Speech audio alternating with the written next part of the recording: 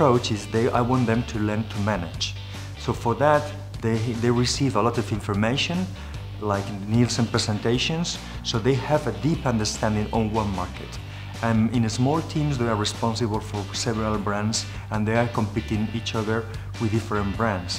And their goal in the subject is, okay, with all the knowledge, with all the concepts, with all the information, I need to understand my brand, I need to understand the game is playing in the market in order to build the right relationship between my marketing pieces, my marketing tools, my price, my product, whatever, and then how I can move forward my brand to improve the business, to improve the competitiveness of my brand, to make my brand stronger, to bring more value to the customers.